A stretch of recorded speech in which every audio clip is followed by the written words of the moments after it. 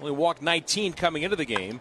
A swing and a fly ball to left field. Back on it goes Call over his left shoulder. He is reaching for it. He can't get it. It's off the wall and it's in play. No, it's gone. It's gone. It gets into the bullpen and back, and that's a blast for Langeliers. And the A's tie the game at 1. Third home run for Langeliers this year as he sends it just over the wall by enough. And the A's have tied the game, and that's a great way to end it over for Shea Langeliers.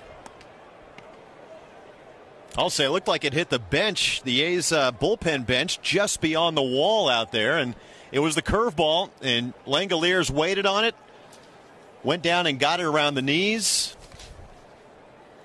As you said, a great way to end an over. Yeah, you're right. Hit the He's ready. Here's the pitch.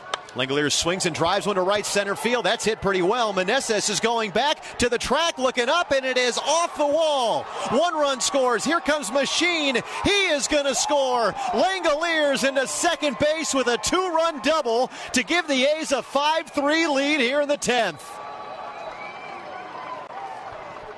And he missed a home run by inches.